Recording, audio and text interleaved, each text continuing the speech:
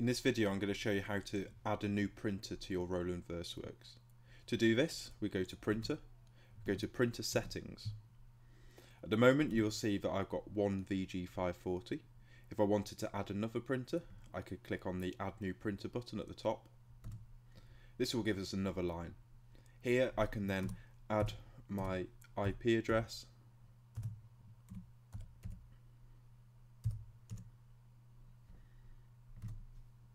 which has been taken from our printer. We then press verify. I don't have this printer set up at the moment, but if I press verify, it will then give us our model name, our version, firmware version, serial number and status here. Once you've got that information, you know it's connected to your printer.